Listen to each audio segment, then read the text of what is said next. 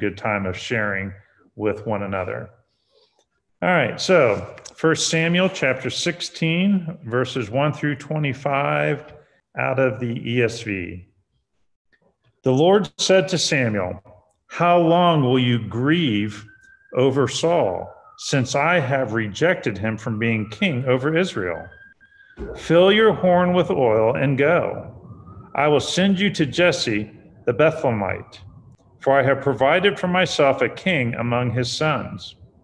And Samuel said, "How can I go? If Saul hears it, he will kill me."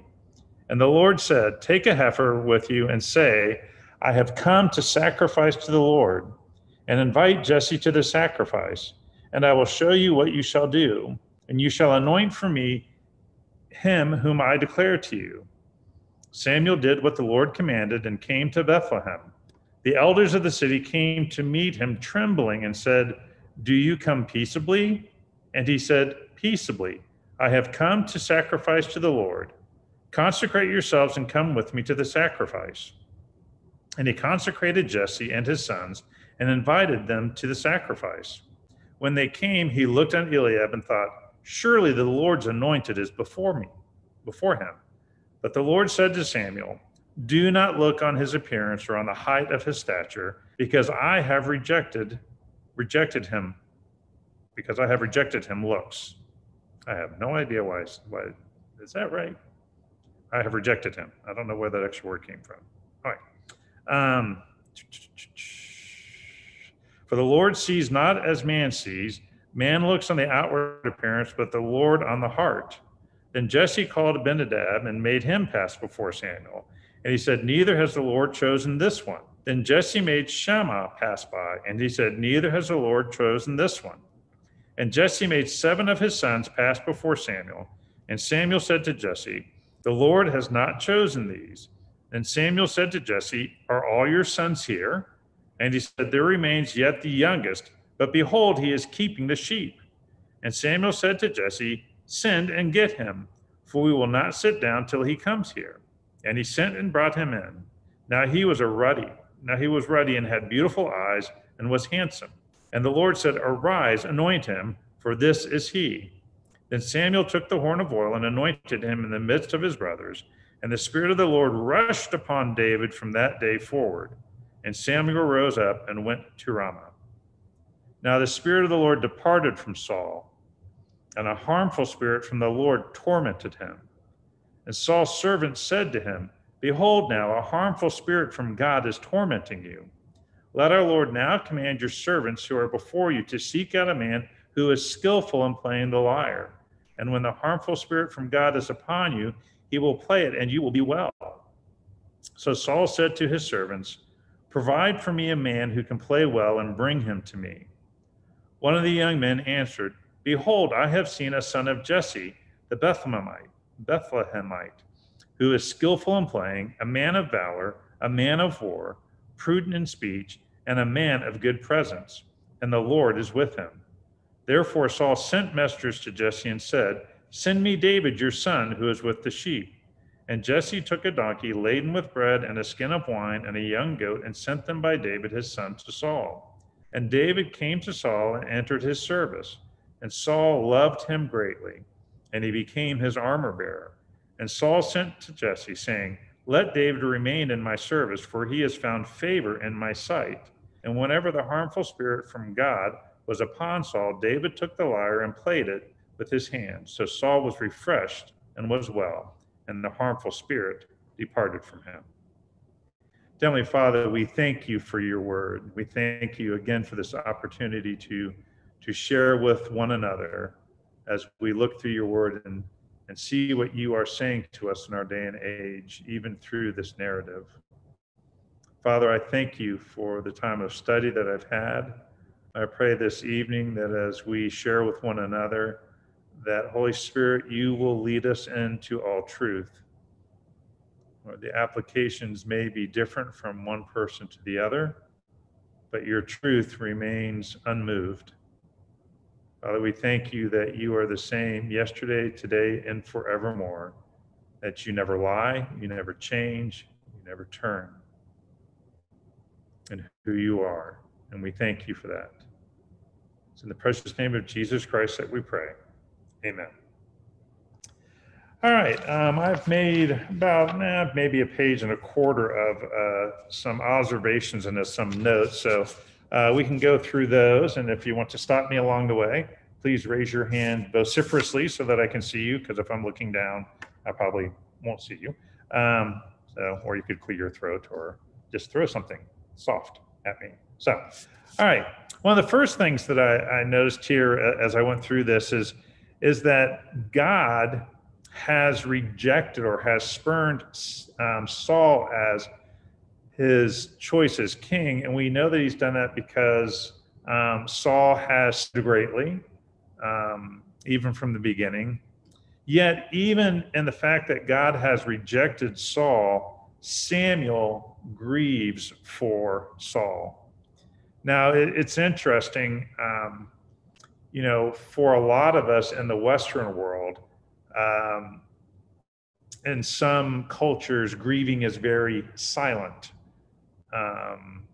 Whether it could be of German heritage or some other heritages where people who grieve, it would maybe be a little difficult. In the Middle East, grieving is a little more active. The idea of the word here for grieve has the idea that it is expressed through vocalizations, tears, and ritual expressions of sadness. So even though Samuel knows that Saul has sinned, and because of the sin, God has rejected him as king, Samuel is still grieved for this young man. It's interesting to me that whether it's in this case God rejecting Saul, or in other instances where we see people turn away from God, for God's children, it really should cause us to grieve and to intercede for those people who have either walked away from God, or in this case, God has rejected. It's not that Samuel has said, well, Saul sinned, oh, well, I'm just going to move on to the next person. Samuel had, for whatever the time they had been together, had a real affection for Samuel. One commentator said, it says that Samuel's grief on account of Saul's rejection is accompanied by earnest prayers for his restitution, showing that he had amiable feelings for the young man, even though they were at variance with his public duty as a prophet. So even for those who have fallen away from God, they do not, I guess as I was reading this, I was thinking, sometimes we can be kind of harsh on people that have fallen away. And I see here in Samuel a good example for us to grieve over those who are separated from God, to intercede on their behalf. It doesn't mean that God is going to answer the prayer, but I think it is a right reaction by God's people to intercede for those. And we see that in the New Testament. Jesus looked at Jerusalem and wept over them because he wanted to gather them like a hen gathers her chicks. Paul said that he would give up his salvation for the salvation of the Israelites, of the Jews. And I see it as something that's something that I really pray that God will have in my heart, is that it breaks for those who are separated from God, that we would pray on their behalf for restitution, for repentance, for a right relationship with God. So I saw that as very interesting, and something that I know that for me, I need to make sure that I am praying in that way for those that I know that are separated from God. The other thing that I find interesting here is that God really does understand our fears. God says to Samuel, you need to go and anoint a new king. Samuel says in verse 2, how can I go? If Saul hears it, he will kill me. And the Lord said, well, tough it up, get the oil and go. Is that what he said? No, it's interesting. In Hebrews chapter 4, verse 15 says, for we do not have a high priest who is unable to sympathize with our weaknesses. You know, Jesus Christ lived as a man. He did so without sin. It says in that same passage that he was in every respect has been tempted as we are, yet without sin. He knows that it's difficult. And Samuel had a real concern. People probably would talk. If word got back to Saul that Samuel had anointed a new king, more than likely Saul was going to have Samuel killed. And is Samuel a child of God? Yes. Is he a little bit afraid of the process of getting to see Jesus? Yes. You know, I think that's a pretty human response. And we know that Samuel is a godly man who listens and hears God's voice. But I find it interesting, God's response to him is the Lord says to him, he's just like, you know, okay, he doesn't say you have a valid point. He just says, here's what you do. Take a heifer with you and say, I have come to sacrifice to the Lord. Invite Jesse to the sacrifice, and I will show you what you shall do. So one of the things that I thought was, did God instruct Samuel to lie? No, he just gave him a way out. He did go to sacrifice. What did you say, Diane? I said, I know he basically gave him a nice way to get there. Okay. A little way out, basically. Nice way. Gave him a way out or a way in? A way in. A way out or a way in, whatever it was, and he thought, okay, just take this heifer and have a sacrifice, and that way that could be your reason for talking. Yeah. James, you said something, and then Dan? Okay, he gave him a cover story. We'll maybe go in depth in that a little bit. Dan. At first glance, I mean, I'll be honest, I'll say, it appears that it's disingenuous because the real reason he's there is to run the king. Mm-hmm. God tells him, well, now they did do a sacrifice, I get it, but the reason the sacrifice was to appoint him as king.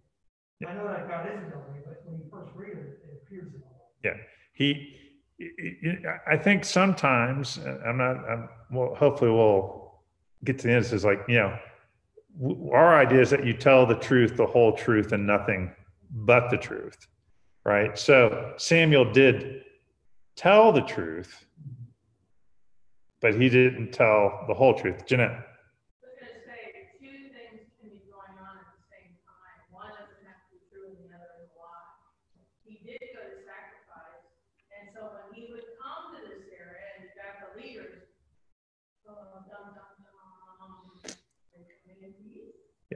You get the idea that people were not typically happy to see Samuel. Yeah. So I think it's not a rude. They did sacrifice. In fact, they held up the meal that was going to be a result of that sacrifice until David got there. Everybody else looking on would have seen the sacrifice. Now, it would have been different if he brought the animal, told Jesse, take this home and put it in your herd. We're not really doing this right now. They did do the sacrifice. Yeah. I think sometimes, because you know, it seems like when, I'm trying to think to get this coherently in my head, which is not always easy for me to do. But I like watching like mysteries and like murder mysteries, and inevitably, not in every one, but a fairly routine thing that'll happen is the police will find something out and say, oh, is this true? And like, well, yeah, it is. Well, why didn't you say something before? Well, you didn't ask me. And I confess in my little inside voice, I'm like, no, you're supposed to be telling, you know, everything that you know.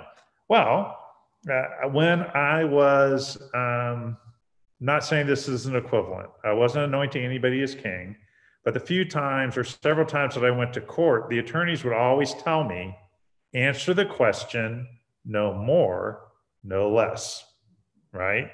Answer exactly what they ask you.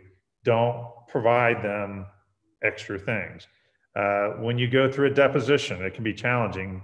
I know I went through like an 8-hour deposition, ask a lot of same questions, is to remind yourself, answer their question. So I'm not lying. If they don't ask me about something, then I'm not obligated to tell. So as one commentator said that Samuel told the truth, that we may consider it not the whole truth, but he was not bound or called upon to tell the whole truth. Yes, Mrs. Flanagan. Yeah, I don't think it would have served him well to say, yeah, we're here for sacrifice. And by the way, I'm anointing his son of Jesse to be king. Yes. That Yes. was kind of, yeah, it's not anybody's business. Yeah. The whole story. Yeah. And this is just something I just thought of it while we were talking, is that Samuel goes to do the sacrifice, and he's going to do something. He's getting, 2 for the price of 1.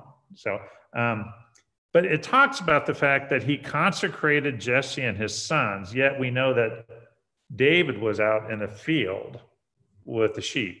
So did David get consecrated? And what is the impact of not being consecrated? How were you consecrated? If it was, well, this is just my summation because I didn't think about it till just now. The priests were consecrated with this whole ritual thing that went on. So I'm thinking for this, there was probably it's probably not the right word or right phrase, Reader's Digest version to consecrate them so they could participate in the sacrifice. But I almost get the sense that the sacrifice was already done, and now they're sitting down to the meal afterwards. So perhaps that wasn't necessary. And I don't know why that didn't occur to me till while we were talking. Just kind of struck me as talking that he consecrated everybody else, but we don't see, and maybe he did when he came. I don't know. But I think sometimes, I see you here, James. I think sometimes, I don't know why, if it's just my personality, but my first thing when I read that, I was like, did God ask him to lie? I mean, is it to not, it's just, and obviously God doesn't lie, says he doesn't lie. He never sins. He doesn't make people sin. But it's just an interesting thing that he does give him a cover story, but I don't know. It's just one of those things is like, but anyway, James and then Jeanette. Yes, I guess thinking of it from my part, it says he consecrated his son, it said his son's present. So we know Job offered sacrifices for his children, right? So is it basically the purpose why you were there, so that when they did the offering, right, do they need the priest have the right to say the whole thing? Does it mean you had to be there physically, or did you bring your offering and said, I'm making an offering for our family's sins? Yeah, it could be. I don't know. Since I didn't think about it till just now, I didn't take the time to didn't have a chance to look into the thing. Mrs. Flanagan and then Mrs. Ferguson. This whole situation reminds me of Corrie ten Boom and her sister. They were hiding Jews. Mm-hmm. And Corrie ten Boom, they were asked, do you have the Jews here? And I can't remember what Corrie ten Boom said, but her sister said, yes, they're under the table in a hidden passage. Okay, she didn't have to say that, and I thought about that. Hey, come and look, see it for yourself, because whatever I tell you, you won't necessarily believe. And then pray like mad that God would make it. Yeah. But so you don't have to tell everything you know about every circumstance. In fact, God says to not reveal the secrets of another. So. Right. Yeah. So it's something that, as I was studying over the last couple of days, just kind of pondered about that. To me, it's in a different realm than Rahab, who actually did lie because she knew where the spies were, and that's a whole nother discussion. But it was just like he told them the truth. When nobody asked, So what are you here for? I'm here to sacrifice. What else are you here for? They just said, what are you here for? And when he said, I'm here peacefully, I've come to sacrifice. They were so relieved that he wasn't there for any other reason. Yes, they were so relieved that the only thing that was going to die that day was an ox or a heifer. So, Mrs. Ferguson. Well, he did ask, I mean, like David was out watching the sheep Mhm. and they got all the sacrifice ready. And then he did say, was there somebody else? Before they even had sat down. Well, but like if you were having, grilling hot dogs or something over a fire, and then Yeah. you said, "Oh, by the way, where's Catherine? Oh, Yeah. Catherine's over there." Well, I think the difference would be is if I understand your sacrifices, the meal usually came after the sacrifice. Right, So, that's what they were waiting for. yeah, yeah, they wouldn't be grilling. They wouldn't be grilling hot dogs. Saying, they were there, and then it's like They would not be healing. They would not be grilling hamburgers either. And then we will sit down. Yeah. So they, I guess he was. So anyway, so this is something interesting to talk about. So anyway, so he, Samuel did tell the truth. So then, and I think this is a passage that we're all very familiar with if we've been in the church very long. This passage in verse 7, where of course, Samuel had Saul, tall, good-looking, warrior-like looking person, and so he's going to Jesse's house to look at his sons, and out comes the son, Eliab. Eliab, and what does he see? Someone probably cut from the mold of like Saul, tall, good-looking, and he's like and even though we say like don't judge a book by the cover or don't, I mean, let's face it, boom, he walks up and Samuel's like, good choice, God, I can see this. And God's like, do not look on his appearance or the height of his stature, because I have rejected him. For the Lord sees not as man sees. Man looks on the outward appearance, but the Lord on the heart. So, we do this, I think, all the time, looking at people's appearances. We are, in our culture, and most cultures, I think, even though we may have varying standards for, say, beauty, we, have in our mind what someone who is, presidential looks like, or someone who is, a statesperson, what they look like.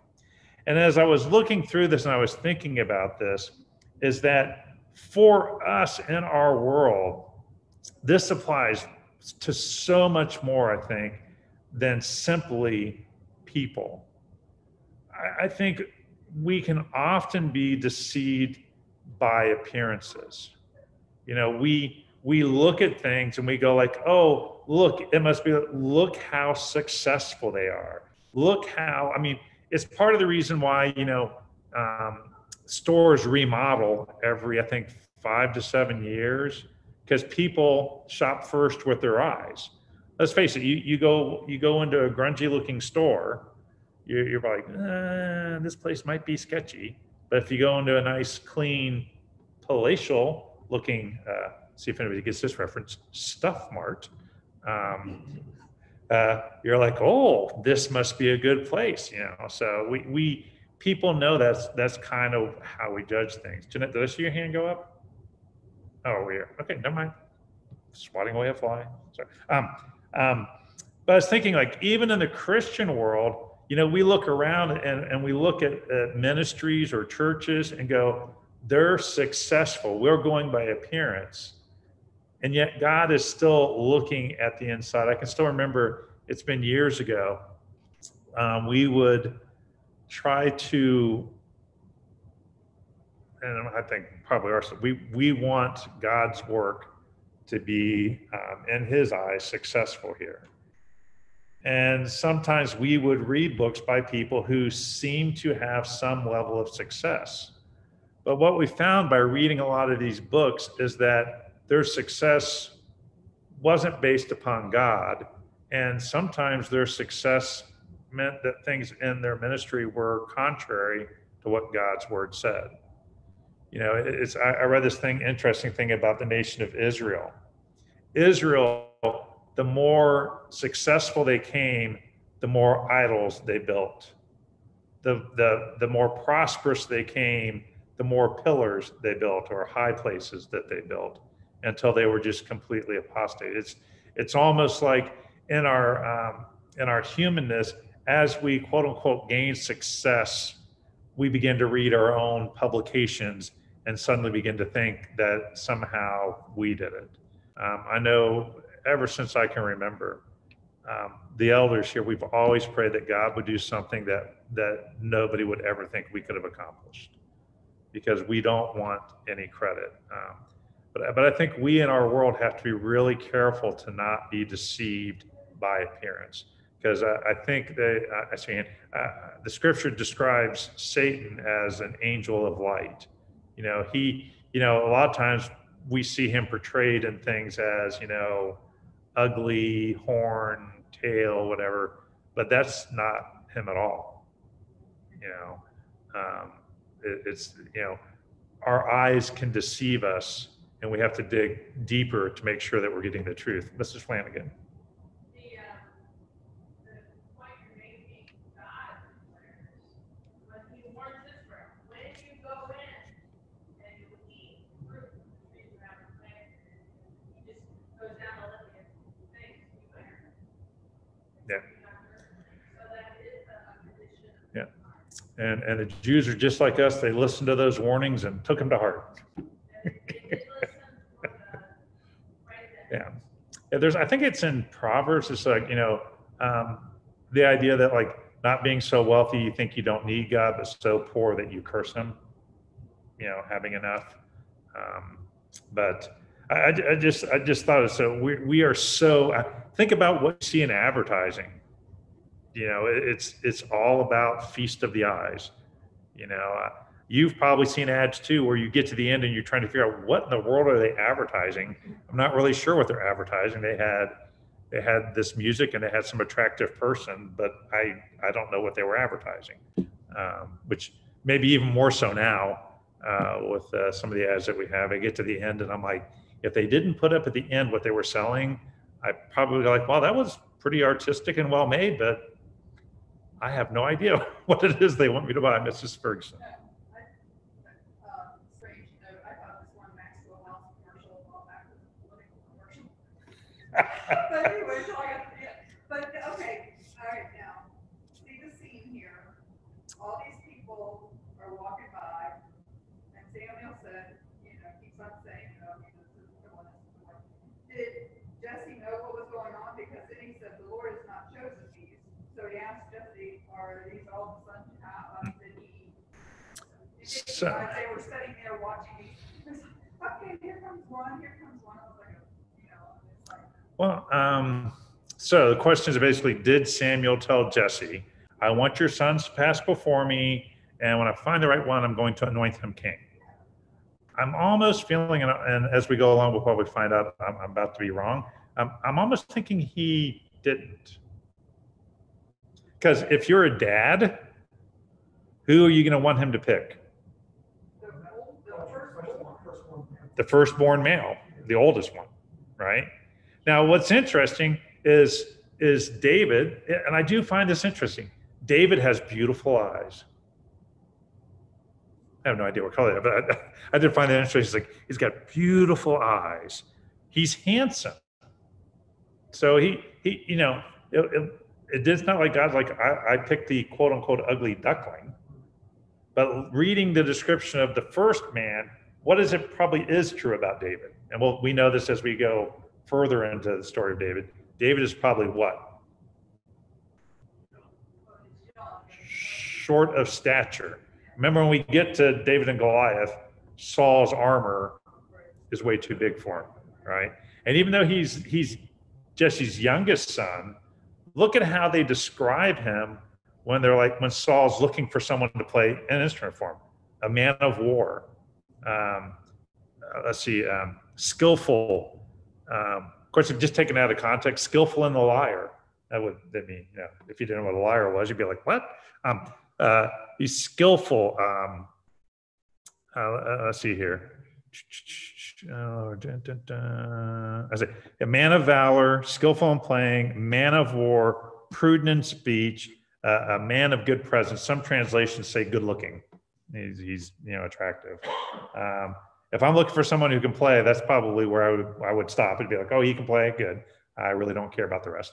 But if you're a king who's going to be fighting battles, having someone who has this, and this is something that it's something I always try to remind the young people when I was teaching it, is sometimes the struggle is David was a man, but we don't really know how old he was. More than likely, though, he was over 13.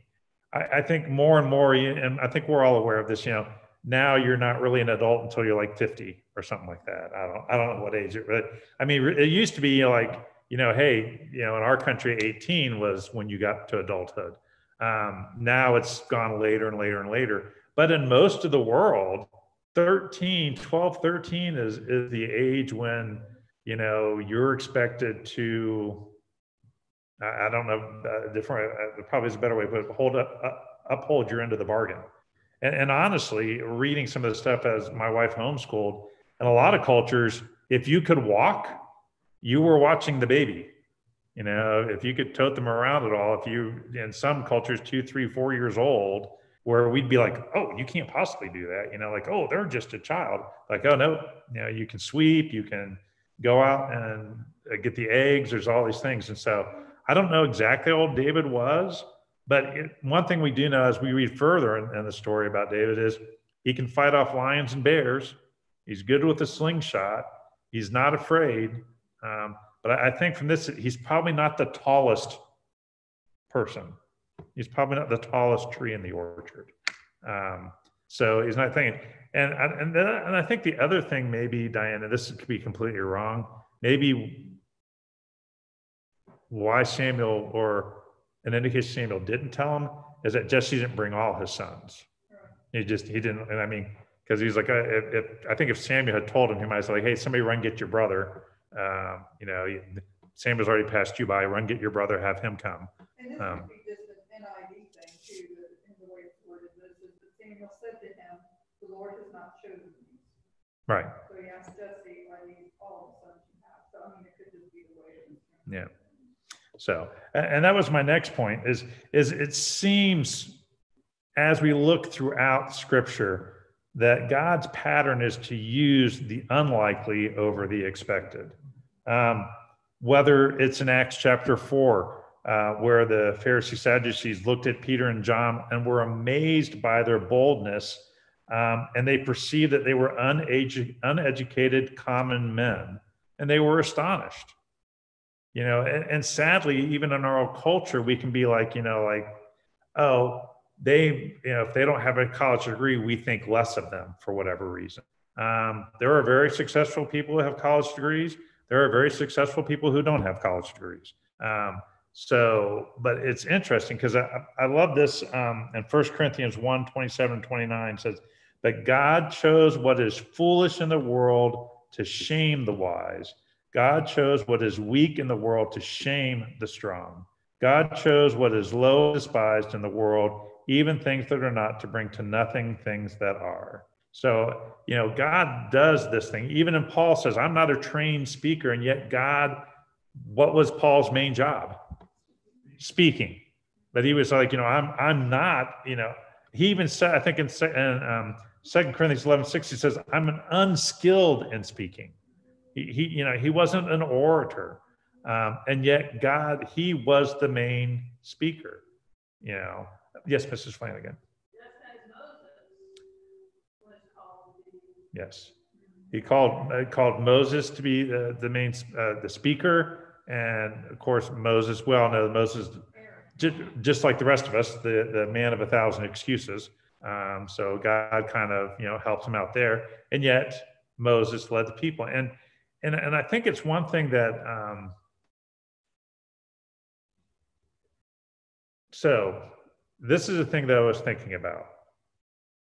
Even though it says God chooses what is foolish in the world to shame the wise, I don't think what God is saying is that God uses quote unquote fools. So, because to me, the wording is interesting, is what is foolish in the world. So the world may see somebody as a fool, somebody as uneducated, somebody as untrained. And yet, you know, and back in Acts, but they knew that they had been with Jesus, right? So God is not opposed to people who are skilled, right? But we have to make sure that we want to work in God's economy. And we see this sometimes inside the church world where, and when we say, like, you know, in the idea of women becoming pastors, a lot of the church world bases it strictly on skill, you know, but they are the most skilled people. I've heard this argument in like Japan. There aren't that many men, there's way more women, so the women do it. I hear this from mission organizations that, like, we don't have enough men to go, so we'll send women to do this. And I'm not sure that we're doing what God wants us to do. Because what you're doing then is you're allowing women to have authority over men. And I've often wondered this, is a woman in authority teaching a man not to have a woman, to allow a woman to have authority over him, ever seemed kind of awkward. Now, do I think there can't be women missionaries? I'm not saying that at all. I'm not saying they can't be sent all over the world and evangelize, but once people get saved and they're brought into the church body, there needs to be men who can, that sounds weird, I didn't think about that before, mentor men. Anyway, we need to have men. And perhaps if God has not raised up any men, it's not something we should be doing. And I know some would probably have heart failure over that, but you know, I just struggle. We can't violate Scripture in order to, quote unquote, accomplish Scripture.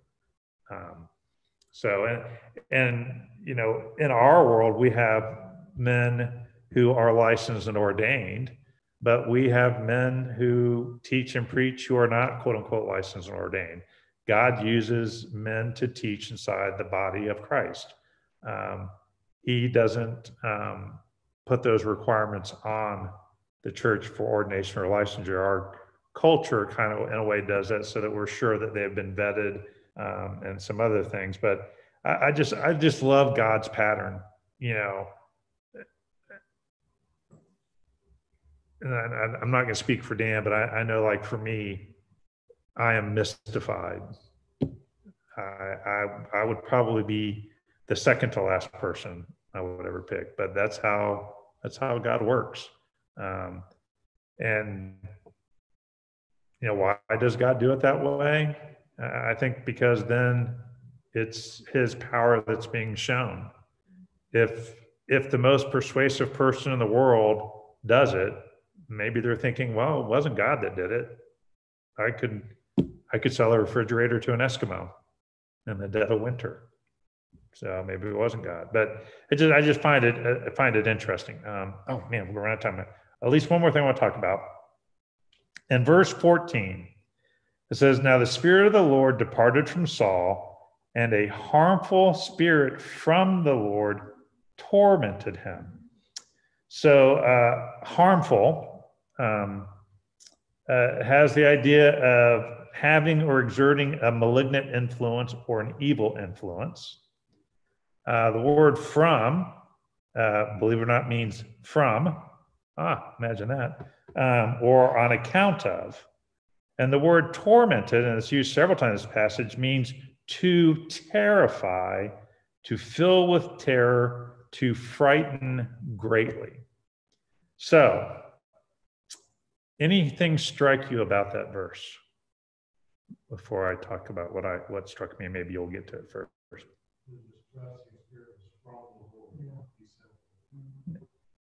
It's not just distressing. To fill with terror, right? Other translations say evil spirit. Yeah. The word "harmful," the word could be translated evil, but we all know malignant, bad influence. But the tormented part, the tormenting, is to terrify. Obviously, a good spirit probably would not, well, should not terrify us. It's interesting. It's from the Lord. The Lord sent it. So what questions does that bring up? What things does that, what questions does that bring to your mind? Well, the first one is, why did God feel it was necessary to terrify them? Why did God think it was necessary to terrify him? Yeah, I don't know. The question that came to my mind was, isn't it wrong? I mean, God doesn't sin.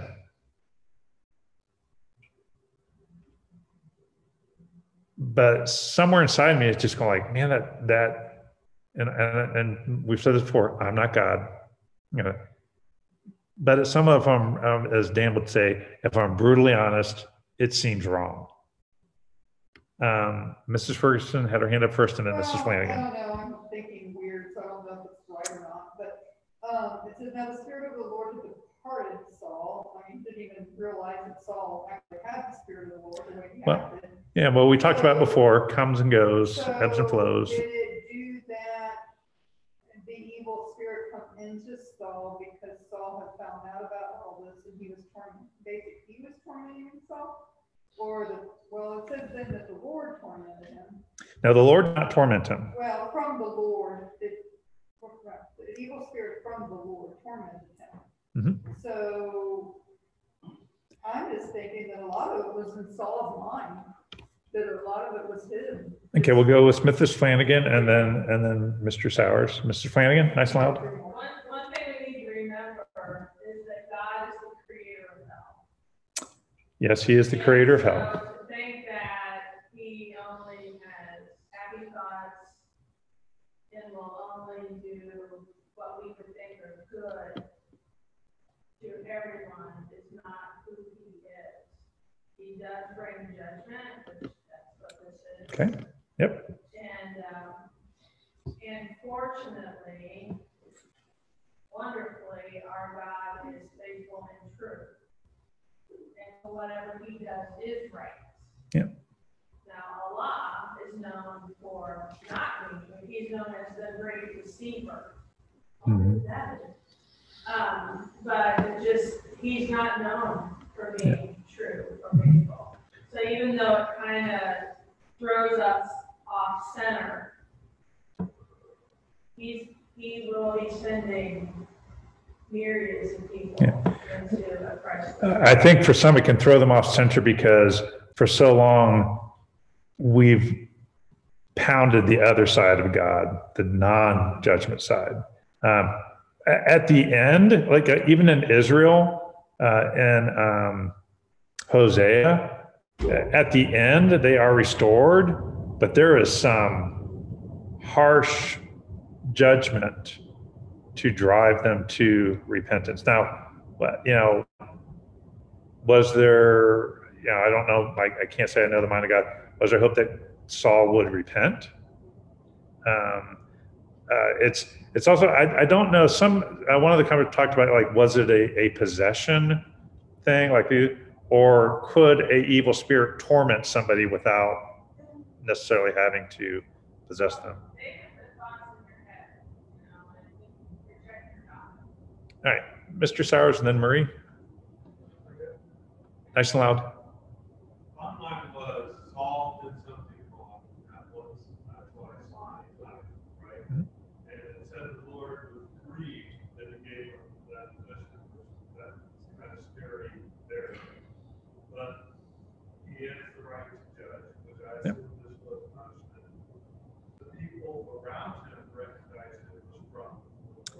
Yeah. And what strikes me is nobody said repent. Because everything, when I look at God's word, we see that he wants to restore. Yeah. I believe that Saul hit the ground, he lost his kingship, just like David lost it later. But he met the need, and God said, "Now on your watch will I take your kingdom." So he wants Saul to recognize who he is. Yeah. And I do get the sense that his Saul's inner circle have been around him. They've heard Samuel's words to him, And it is true. It's good insight to say, like, even the people around him knew that the evil spirit had come from God, that the Lord had sent him. I think sometimes in our Western mindset of how we want God to be, what we want God to be, that we look and go like, ooh, no. I got I'd heard somebody say like God never punishes. I'm like, really? You might want to read the whole Bible before you decide. And you know what? He even punishes his own children. They're, not to the loss of salvation, but Hebrews pretty clear. If he loves you, he's. But I think we have such this horrible view of punishment. But you don't get punished for doing right. As we've been studying First Peter, if you suffer for doing right, that's a huge. God sees that as wonderful. But if you suffer for wrong, he doesn't. Marie.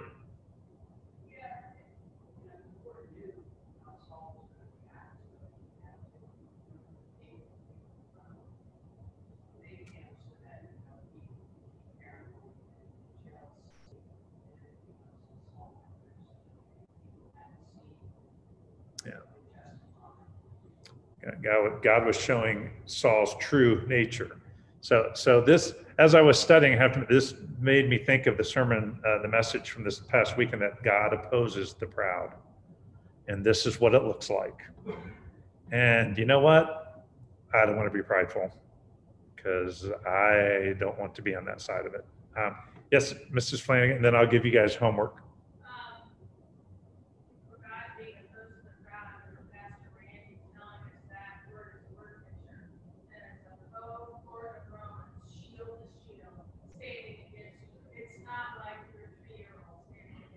Right. Or even your husband or one girl. No, this is full on. It's not a 3-year-old, it's the God of creation. Yes, that's right. And it should be something that drives us. Yeah. All right. Can I jump to the last verse?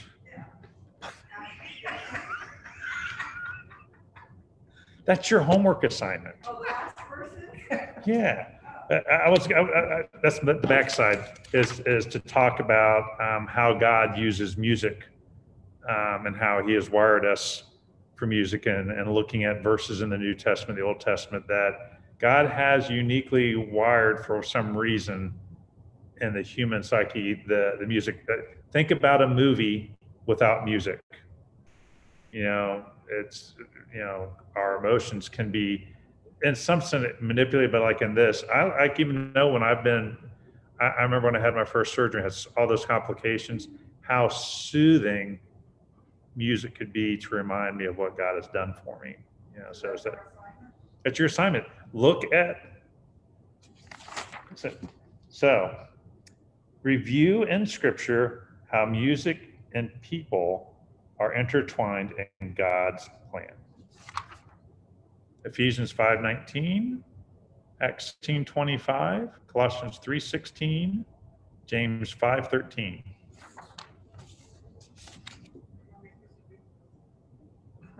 Study it out. We're never done. Mr. Mueller said, I think God uses this distress to bring Saul and David together. Yes, it's true. All of these free will choices in God's sovereign plan brings them together. Let's see. Saul earlier has also shown fears man more than God. Yes. And that's one thing is can be hard for us to remember, because we don't necessarily see God, but we see that guy right in front of us. And that can be difficult. So, all right, very good. Let's have a word of prayer, and then we'll be free to move about the cabin. Heavenly Father, thank you for your word. Lord, I confess I don't always completely understand, and Father, that's okay, because you're God. I'm not. I'm finite, and you're infinite. And I'm not even sure the word infinite does justice to who you are. Lord, again, thank you for your word. Lord, may I rejoice that you are on my side, that I am your child. Father, for anyone who might hear these words, Lord, would you please, by the power of your Holy Spirit, draw them to yourself, that they might be one with you, and that they would indeed be with you forever in heaven. In the precious name of Jesus Christ that we pray. Amen.